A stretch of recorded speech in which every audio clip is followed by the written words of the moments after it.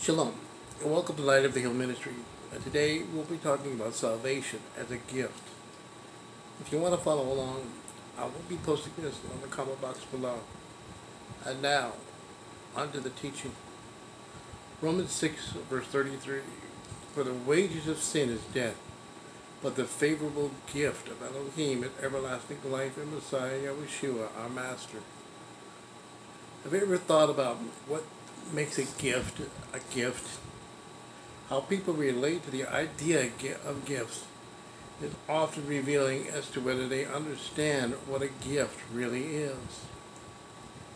There are folks who refuse to receive gifts, and many who do not like giving them. And occasionally, some who find far more joy in giving than receiving. Certainly, plenty of folks do like receiving gifts too. It's important to comprehend what the Bible means when it says that Yahweh gives us gifts. First and foremost, salvation through faith in Yeshua, our Messiah. Failure to grasp the nature of Yahweh's gifts will quickly transform one into Pharisaism or a license to sin. In fact, more than likely, the foundation of either direction would essentially be misunderstanding Yahweh, why he gives gifts, or what he intends when he gives them. Is it possible to distrust his motives in giving? Absolutely. It happens all the time, but not without harming our potential for closeness with him. No one who misunderstands the gifts of Yahweh will evade distancing themselves from him. Romans 6 speaks primarily towards the issue of how we should live. If we are free from the power of sin, why would we live any longer as though we're still lost in our sin? As it says in verse 2, let it not be. How shall we who died to sin still live in it? Romans 6, verse 2. But before we move on, I want to say something about sin. We must define it through Scripture, and there is a verse that does just that. 1 John 3:4. Whosoever commits sin transgresses also the law, for sin is the transgression of the law. We see here that sin is the transgression of the law, or Torah. So, when the New Covenant writings talk about sin, it's talking about transgression of the Torah. When we see the word sin, it would be helpful to place the word transgression of the law, or Torah, and to see if it fits. You might be surprised. If we believe sin, transgression of the law, or Torah, to be an affront to Yahweh, on the path of those who remain in their sin, transgression of the law, or Torah, to be death and judgment, why would we throw ourselves back into that lifestyle? Once again, if we fail to understand the gift of eternal life, we very well may start to not only entertain conclusions that are not true, but inevitably see these thoughts trickle down into our choices and our character. The first half of Proverbs 23 verse 7 states, for as he thinks in his heart, so is he. Romans 6 verse 23 is a comparison by contrast verse intended to show us a life devoid of faith in Yeshua, or a life submitted to Yahweh by faith in Messiah. Paulus reiterates in various ways the challenges to not let our thinking be tainted by temporal desires in a world filled with fleshly ambitions and activities. The wages of sin, transgression of the law or Torah, is death. This is not referring to simply the death of the body, but rather eternal separation from Yahweh. The just payment for transgression of the law without a Savior is eternal separation from Yahweh under the outpouring of His wrath. The gift of Yahweh is eternal life through His Son, Yahushua, our Messiah. By nature of comparison, this is in part how we can tell that death is referring to eternal separation, rather than the act of dying or being physically dead. The word for gift is charisma. Strong's G 5486, meaning a favor with which one receives without any merit of his own, the gift of divine favor, the gift of faith, knowledge, holiness, virtue. The gift of eternal light is something that Yahweh gives freely by His choice. And when He gives it, it is out of His love that He does so. It is up to us whether we choose to accept it or not. Anything else leads one on either two roads of false conclusion.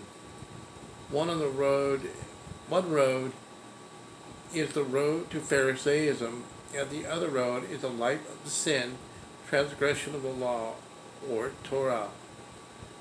It is on these very issues where there is confusion within the body of Messiah. And we know that confusion is not of Yahweh. For Elohim is not an Elohim of confusion, but of peace, as in all the assemblies of the set-apart ones. 1 Corinthians 14, verse 33.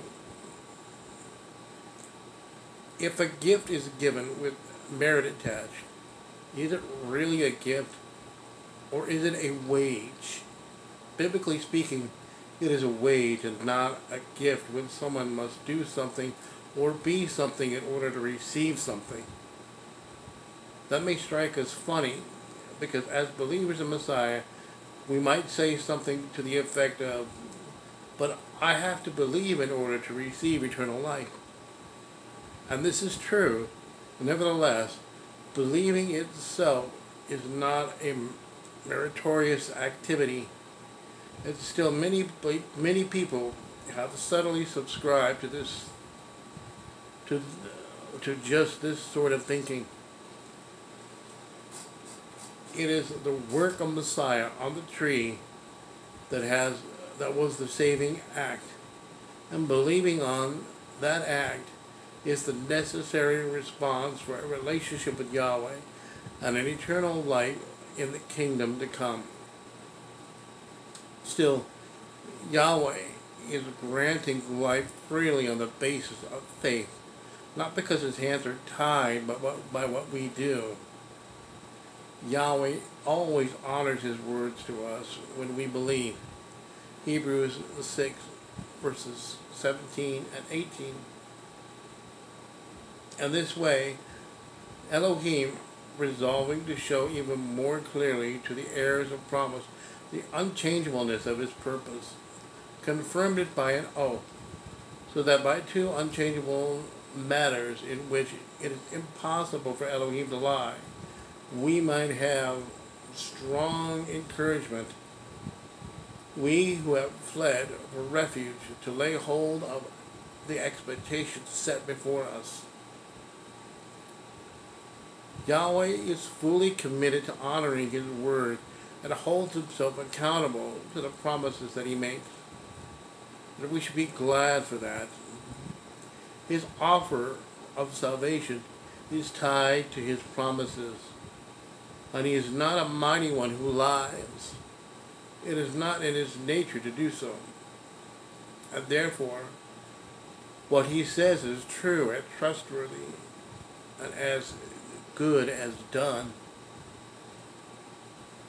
What would our lives look like if we were fully convinced of the things the Bible said were true of us? It would be a life that is transformed into the image of His Son, Yahushua, our Messiah.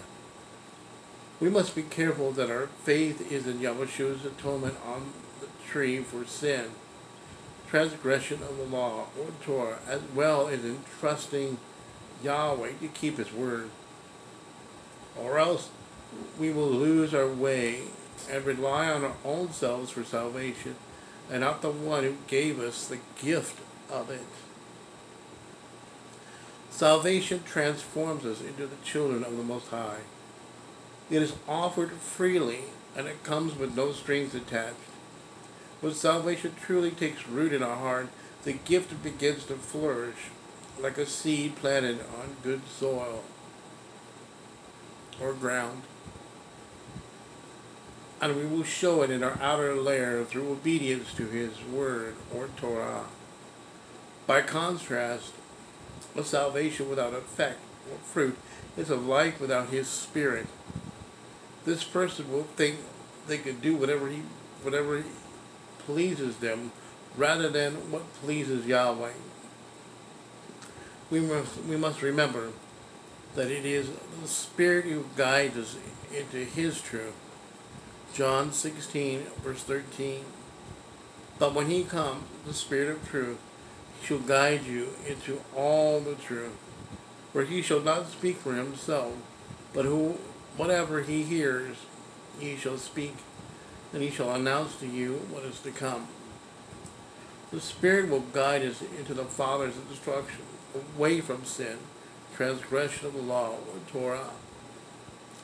But without the gift of salvation, the gift of Yahweh's Spirit is not possible, and we are lost without Him. May we all thank Yahweh for that gift of eternal life, salvation, granted to us. And may we not take that gift for granted, and allow His Spirit to guide us into His truth, His Torah. Hallelujah. If you like this teaching, please comment and subscribe, and click the notification button to be notified of the next teaching. Yahweh bless, and shalom to your homes.